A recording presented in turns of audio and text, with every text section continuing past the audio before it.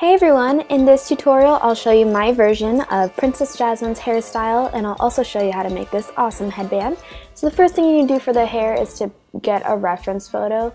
So after I did that, I'm just going to part my hair down the middle, and then I'm going to start curling my hair away from my face. This is a 1-inch curling iron, and here I go, just curling my hair away from my face.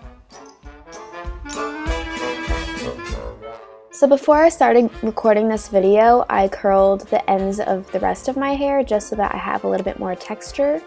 So yeah, now that my hair is curled, I'm going to spray it all with some hairspray.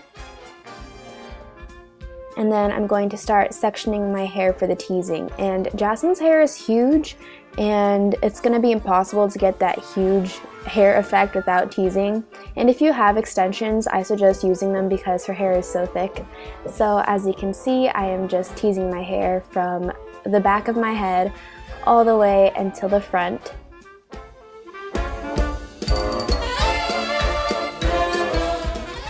So this is how far forward I'm going to tease my hair. I want to keep that little middle part there.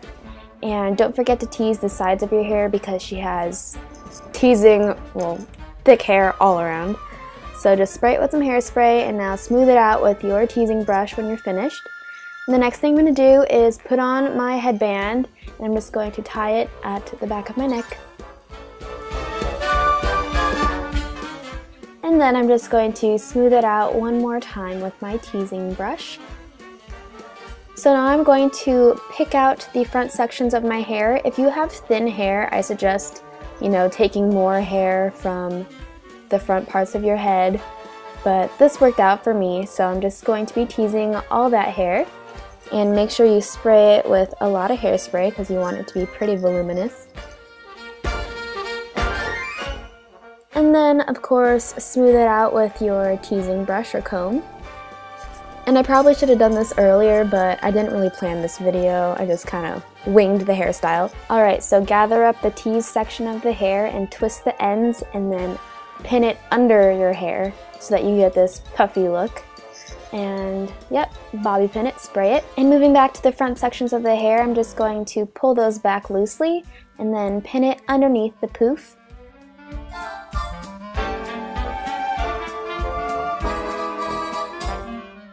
So if your bangs are shorter and you have pieces sticking out like me, just spray it with some hairspray, brush it down, and then pin it with a bobby pin and just stick it under the bangs so you can't see it.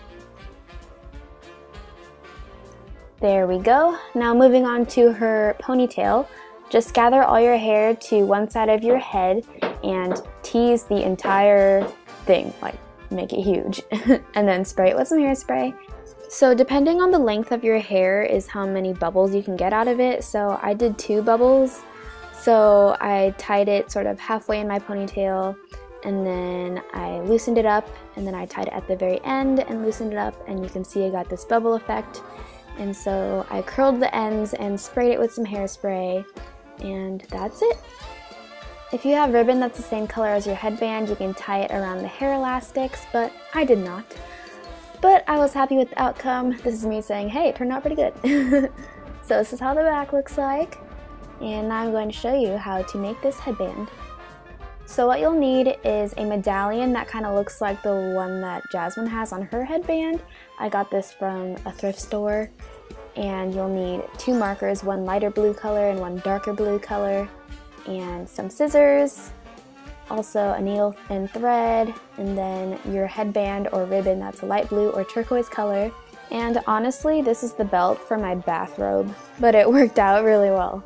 As you saw previously, my medallion was pink, so I used the light blue marker to color the inside of the medallion and then the darker blue to color the perimeters of the medallion.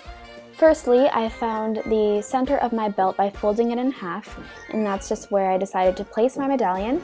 So you could either choose to have your medallion facing vertically or make it horizontal. I chose vertical because that's how Jasmine has it. Now I'm just going to begin to sew this by threading my needle. If you don't know how to do this, all you have to do is put the thread into the needle and then cut it off at about maybe 6 inches, and then just tie the ends of the thread together. I usually tie 3 knots just to be safe. And of course, if you hate sewing, don't know how to sew, or you just don't want to sew, you can always use hot glue or fabric glue to attach the medallion to the headband. So now I'm just sewing the medallion into place, and I'm just threading the needle through the holes of the medallion and through the headband. And yep, I'm just repeating this all around.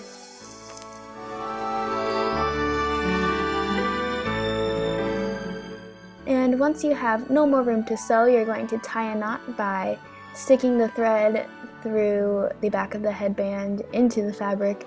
And as you can see, you have a little loop, and just stick your needle through the loop and pull it through, and it makes a knot. And just repeat this like 2 or 3 more times and you're good to go. Just sew the other side in the same exact method as we sewed this side. Once you've tied your knot, just cut your thread and your headband is complete. See, that was so easy. I hope you guys enjoyed this hair and headband tutorial. If you haven't checked out my makeup tutorial already, go check it out. And I'll be doing some more princess tutorials because I love to pretend that I'm a princess. I'll see you in my next video. Bye-bye!